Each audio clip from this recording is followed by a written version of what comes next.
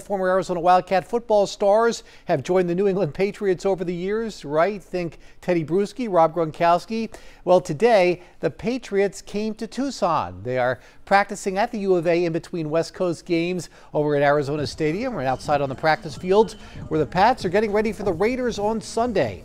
Bill Belichick hired Jeff Fish, who was his quarterback's coach for one season. It was the year before Fish took over at Arizona, just one of several connections.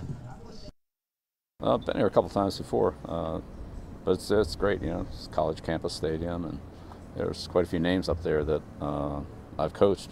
It's probably got to be 10, 15 of them up there at various points along the way. Some of them you kind of forget that they were Wildcats.